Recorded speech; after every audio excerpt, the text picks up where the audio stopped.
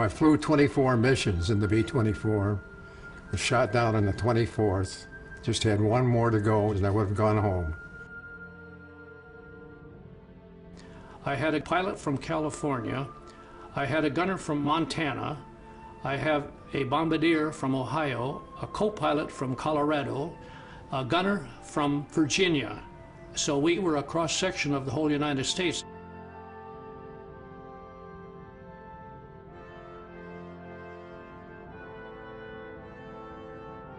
There was an airplane very close to us, B-24, and I looked away the other way, and I looked back again, and it was nothing but a big puff of smoke. You could have 100, 500 flak guns down there shooting at you.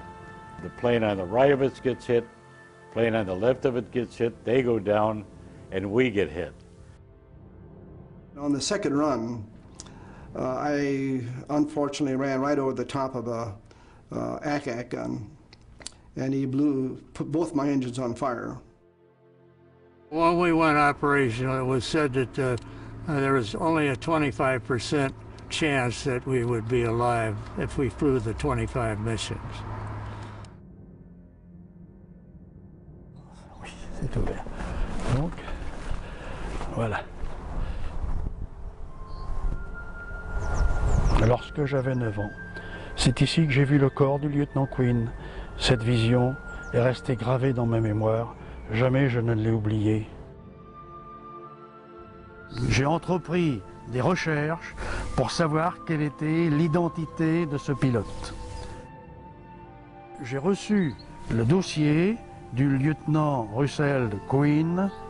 J'ai donc ensuite entrepris les recherches pour retrouver sa famille.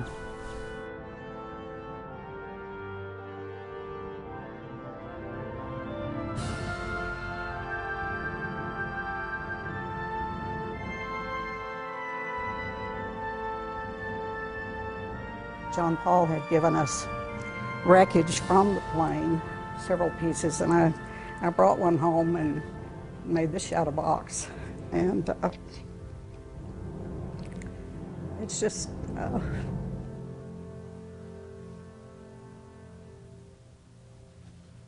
good to know what really happened. Les familles souvent pensent que 50 ans, 60 ans après, on a tous oublié les drames vécus par toutes ces familles. The 8th Air Force had a tremendous effect on the end of the war. The Germans had a problem with fuel supplies, all kinds of supplies, and this is a result of the bombing by the 8th Air Force and the Royal Air Force. Et elle a perdu également, cette 8e Air Force, plus de 26 000 morts et 47 000 blessés. Rendez-vous compte un peu le nombre de victimes que cela représente pour une seule unité qui était la 8e Air Force.